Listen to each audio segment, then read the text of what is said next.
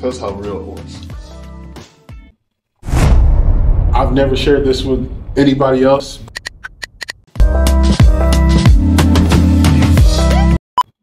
I've never shared this with anybody else, but my wife and the counselor that we were working with.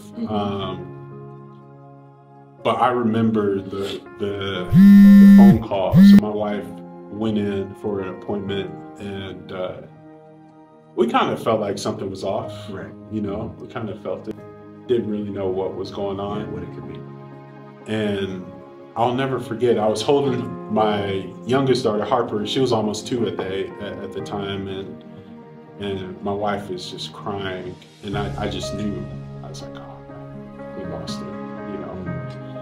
And everything just kind of, it was almost like everything like kind of went muffled, you know, like. Yeah. And my wife was like asking if I was still there, and you know, the phone call ends. I just remember I'll describe it as being in a room in the dark with nothing there, just no sound, no lights, just being there by yourself.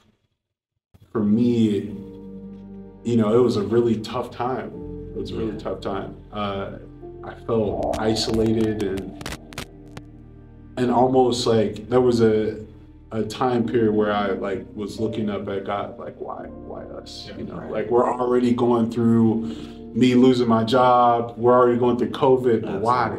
You know, and now I'm looking up that hard, you know, trial that we had to go through.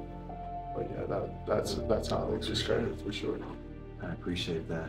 It's hard, so man, thanks for sharing that, man, and being vulnerable. Even though that happened 4 years ago, and that same pain is no longer there,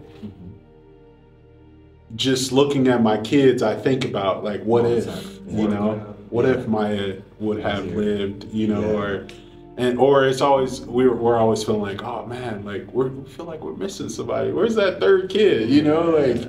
Yeah. But looking at Zion and Harper, you know, every day or being with them almost fulfills that desire, you know, and it gives a different perspective. It's kind of hard to have that gospel view, like, oh, things will work out, because you don't really know, you know, and you know, God might have other plans for us, and things might not everything's going to work out for, you know, the way that you want them. Because navigate that situation. And as a father, looking back, I have so much excitement for the little moments that I do get to have with my 2 kids today.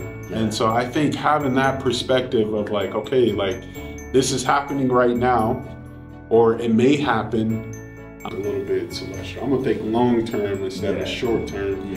You know, but knowing that, you know, you can get through that, and Jesus Christ can help you. Your friends can help you, ward members, your spouse, you know, and we can work through these problems.